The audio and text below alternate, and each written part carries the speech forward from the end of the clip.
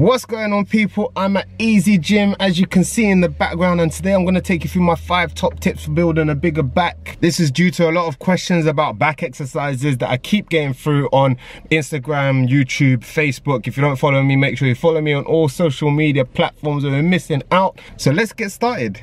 Let's get in the gym. Shall we begin? Yeah. Alright guys, so tip number 1 is remember that your back is broken up into several sections. So what I do is I work from the bottom up. Okay, so let me elaborate on this. So I will start with a lower back exercise, lower lat exercise, and gradually work my way up. So what I'll do is I'll put a few exercises in the description box for each section so you can kind of build your own workout for yourselves, if you get what I mean.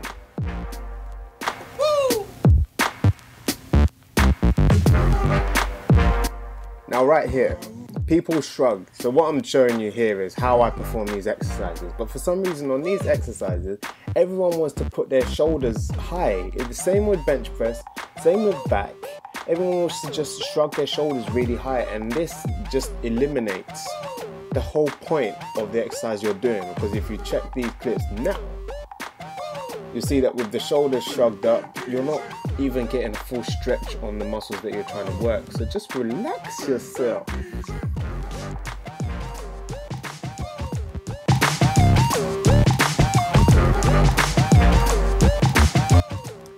Alright, so right here you'll see I'm using suicide grip. The reason for suicide grip, as you can see in these little clips, is so that you take your biceps and forearms out of the equation. So you're just working the back. Y'all get what I mean.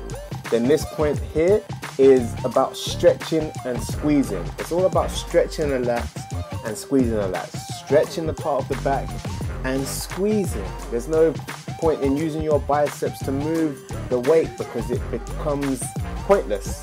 Third point is pull from the elbow. If you pull from the fist, you will end up using your biceps. Pull from the elbow, thank me later, trust me.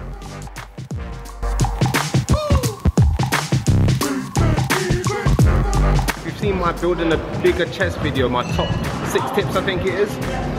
I talk about angles in there. Chest is a lot simpler than the back, so with the back there's so many muscles that you need to hit that you need to just experiment with angles.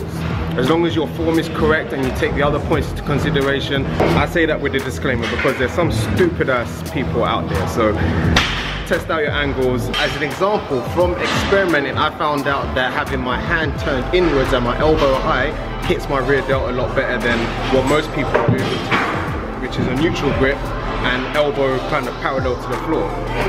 That's something that I realized. So just experiment with the angles is all I'm saying. Just try a few things out. You can feel it in the right place, then it works for you.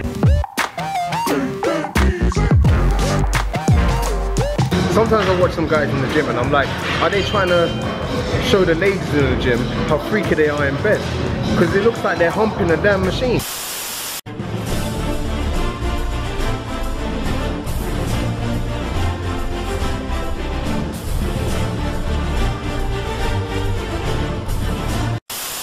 Of course, when it gets a little bit heavy, form does go out the window a little bit. But when you're working up to those extra heavy sets, the more control you keep, the more control you'll be able to keep on the heavier sets, which will develop better growth in the muscle.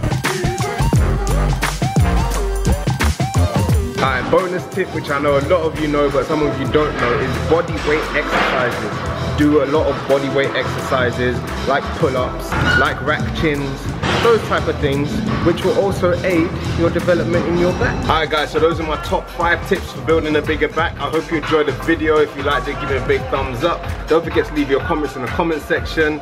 Share, subscribe, and I'll catch you guys later. Remember to always be true, no matter what you do. Run it, I never front it. I got my whole cool life.